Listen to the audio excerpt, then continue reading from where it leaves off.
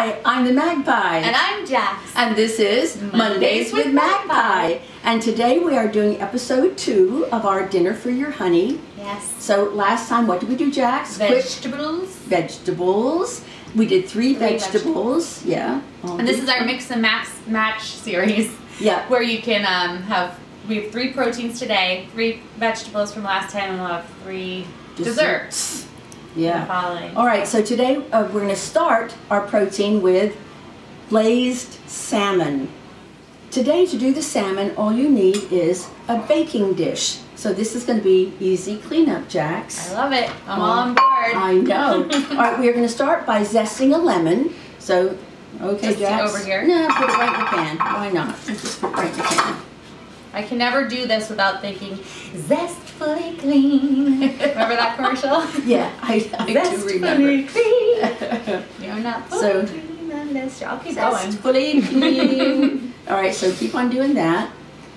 The whole. All right, bang it in. Shebang. Nah, that's about enough. That's about enough. We don't want it to be real lemony. Now, chop the lemon in half, and now for the fun, we will squeeze the lemon. This way or that way? That way. That way. If you have one of these Eskimos at home, yeah, you put it in that side, flat side down. Okay, Jax, ready? Use your core. Use your core. Ready? And it's 2 tablespoons. So we're going to do both sides of the lemon, and that should be plenty. Go, go, girl. Go, girl. See, this is good exercise. Go. Okay. All right, next. This is really so simple. When I was looking at the recipes we're going to do today, I kept thinking, cooking, what we're doing today is really simple. There's almost no excuse not to have really nice meals. And I have to do that for myself too, because sometimes I just get so sick of it and I think I have no ideas and sometimes it takes you get too long. lazy, like you don't want to make a big mess, but these are great dishes because they don't make a big mess. For me, the cooking isn't the thing as much as the cleanup. That's it. All right, now we need the Dijon mustard and the honey. So Dijon mustard first, yeah. We do have some bread with bone. Okay. 2 this is a commercial. tablespoons. And we're not making any money off of these commercials. Just do one. Just do one. Oh. That's it. One tablespoon, and then 1 tablespoon of honey. Yes, dear. Do you and want me to spray we'll see it? what it looks like. Nah, not gonna matter too much now. All right. So in goes the honey, and then I shall do the whisking. Stuff in here. All right. Now we have 2 salmon fillets, and first of all, we have to salt and pepper. Sometimes I forget. All right, salt and pepper both sides. So salt. You can do pepper. Salt. Okay. Is that enough pepper? Oh yeah, that'll be plenty. Okay, just a little bit. There we go. All right, so there we are. And then we're gonna put it in and then flip it over. Right now? Yeah, just flip it over so that the glaze, and then flip it back over so the pretty side is up. Yeah, I'll start this way this time. Okay, and then flip it over, rub it all together. That's it, guys. Now it goes into a 400-degree oven for 10 minutes and you're done. Okay, Jack, so our 10 minutes is up. And that's exactly what it took, 10 minutes. It's amazingly fast. Yeah, I know. And I took some of the pan juices or some of that juice and stuff, and I put it over the top of the fish just to make it look nice and fresh and moist for your honey. So what you would do now is you would add one of the vegetables that we made in the first episode, and there. Oh wow. Okay. That's really good. That's really good. That's restaurant quality. So good. That was really easy. All right, so that's salmon in 10 minutes, and now we're going to do some chicken is going to be next. All right, so now the next thing we're going to do is chicken for your honey. Yeah. How are we going to do that? She doesn't get to drink the wine. She gets to beat the chicken with the wine. I use chicken thighs because I think they taste better. They're juicier. But if you want to use chicken breast, just slice it nice and thin so you have like a cutlet. And you can pound it thinner if you want, or just use it as a cutlet. So this is Maggie's little system. She split to bag. Because I'm clever. She's very clever. Yeah. And then The Magpie. I just called you Maggie. And then we open the thigh, and now here it goes. If you don't have a mallet, you don't need a mallet. You just need something. Chateau Saint Michel. Yeah. That's actually a pretty good wine, isn't it? Yeah. Well, why are we using this one? You would think we have cheap wine, we're going to, but this isn't one of them. Shouldn't we be using a cheap wine to do this? Yeah. But you can use any heavy item you have. You can even use a pot if that's all you have. Just get just something to pound with.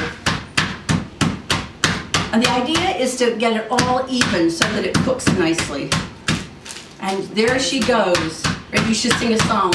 I've been working on the railroad. Oh, it's a long day. At the end. So it's nice and even.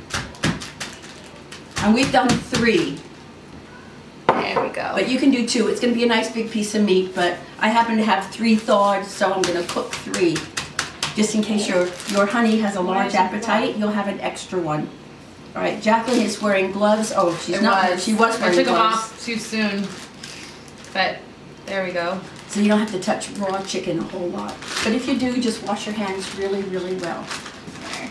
All right, that's it. Now it's time to set up your dredging place. So remember February, F-E-B, you have flour, egg, bread. Oh, that's very clever. I know. Now the first thing you have to do is put a little bit of salt and pepper in each. In all of them? Yes. Even the eggs? Yeah, you season everything. You season at every step in order to ensure flavor. Not too much flavor, the salt at least. And then some pepper. I haven't touched the chicken yet, but these are new gloves. Just in case you think I'm infecting the pepper. Yeah. We will poison your loved one.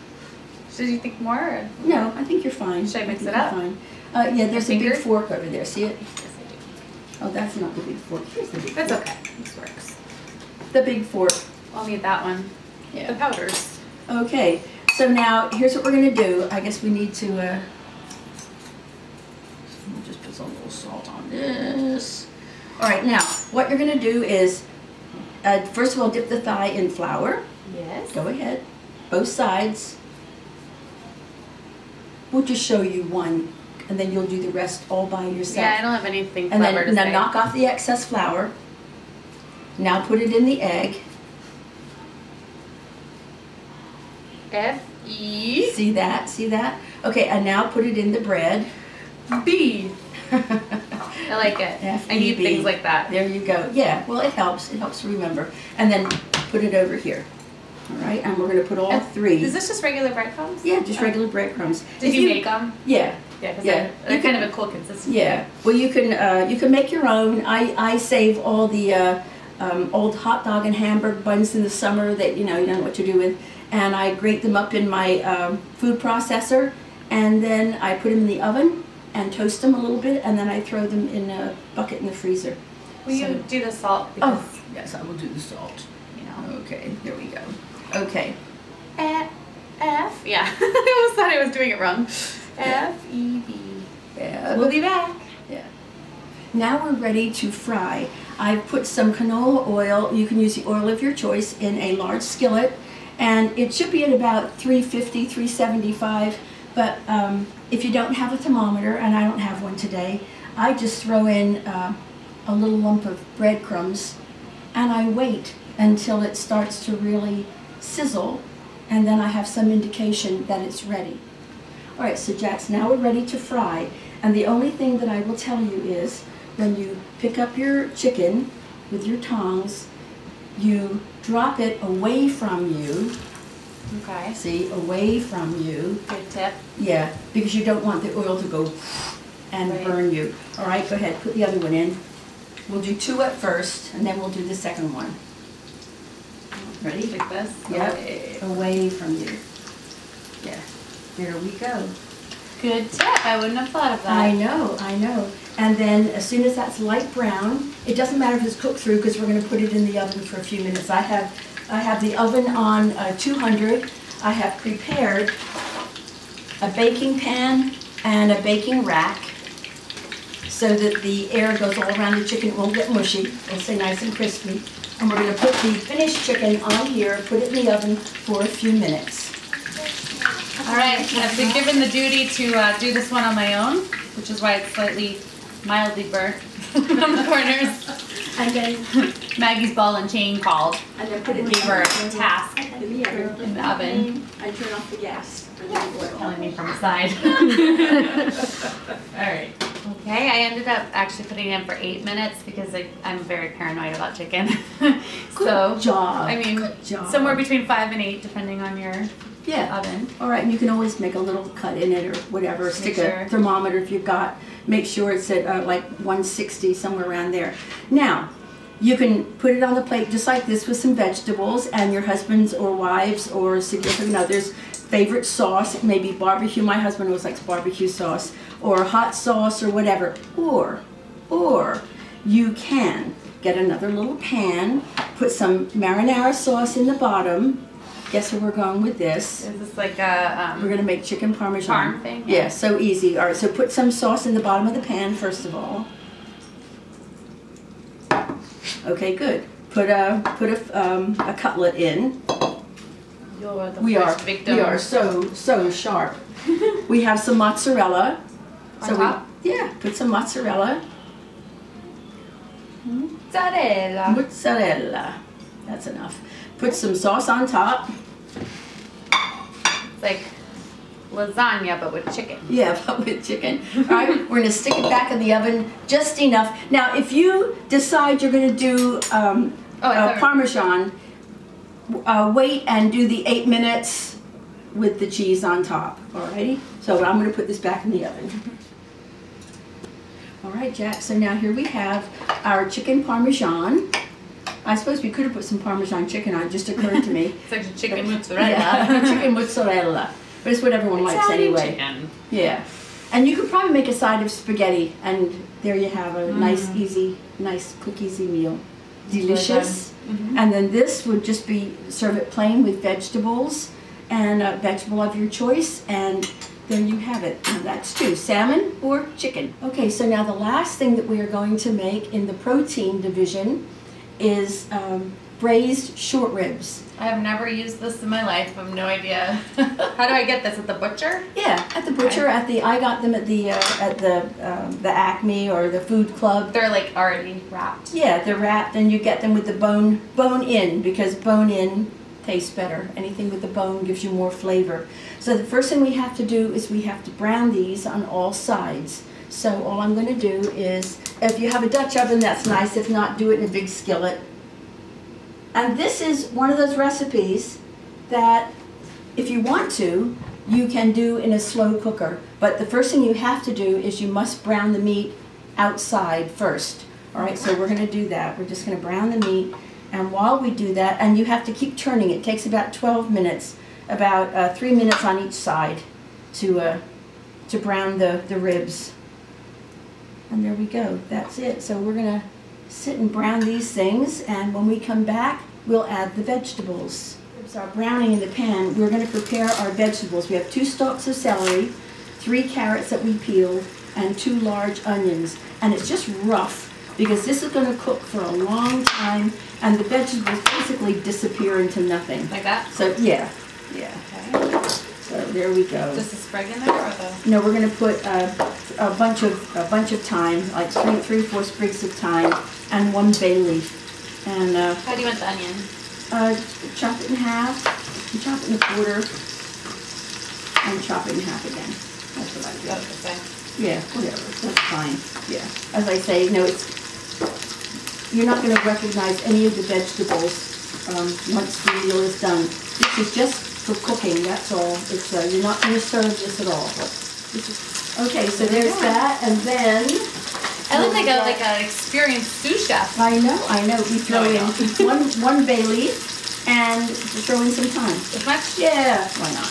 Yeah, just a bunch of thyme, and it's all going to dissolve. Lots of time. We have plenty of time. All right, now you hear the stuff sizzling. Let me have the pinchers, the tongers. So now we're going to flip these